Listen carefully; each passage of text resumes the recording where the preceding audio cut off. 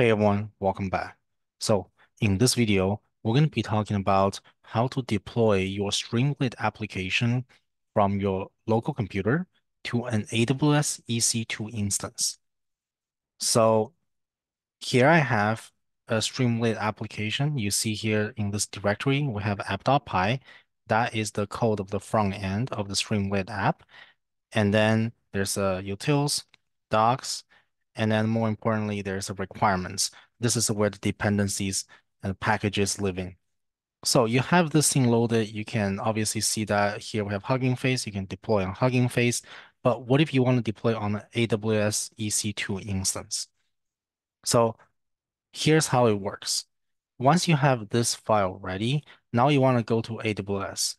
So you start from AWS EC2 dashboard. This is where it is. Go to Launch Instance. Click on that. It will bring you to this page. Give a name, pick the instance level and the virtual machine. And then down here, you want to pick the instance type. For the sake of this video, I'm just going to select the free tier. And then down here, you want to give a key pair. This is a key pair that you want to create so that you can use it to access the EC2 instance locally. So I already click one here. I call it Streamlit test key.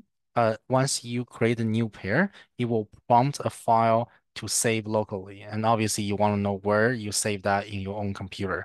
My recommendation is you save in the same directory as where you have the Streamlit application built. So now with that being said, click on that. And then you want to check these two buttons. You want to allow all the HTTP traffic to come in to access this using these rules. But of course, this allows all public traffic. If you are doing this for your company, for your private project, you want to be a bit more careful with the security groups here. And you probably want to go select the existing security group, talk to your IT department, and see what they can do about it. And with that being said, you're pretty much all set up and you can just create the instance. After you create the instance, you will see something running here. And you can navigate to this page by going to the sidebar on the left, say instances. And once this is running and there's a green check mark, you are ready to go. Click on the instance ID, and this is where the instance lives. Before you hit connect, you want to go down here, click on the security group, and then under the security groups, you see this link, clicking that, and then you're going to see all these inbound rules. So you want to add the inbound rules, and then you want to add a rule to create a custom TCP, and you want to allow the port A501 as I just created here. Since I already have it, I'm not going to go create another one. And this is the rule for Streamlit application to be running on. And once you're all set, just save the rules and you should be ready to go. So after the rules are created, you want to come back to this instance and then you want to hit connect. Here, there are a couple of things that you can do. You can use the instance connect. This will prompt you a terminal on the cloud on AWS console. My personal favorite is using SSH client. And there's actually a line of code down here that allow you to connect your local computer with the EC2 cloud. So you see in this directory that I have MetaLlama 3 full stack. That is a directory of where I built the Streamlit application.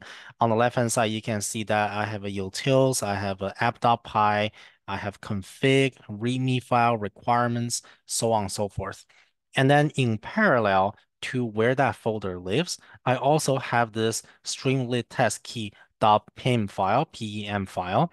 That is the key file that I just downloaded while I was creating that EC2 instance.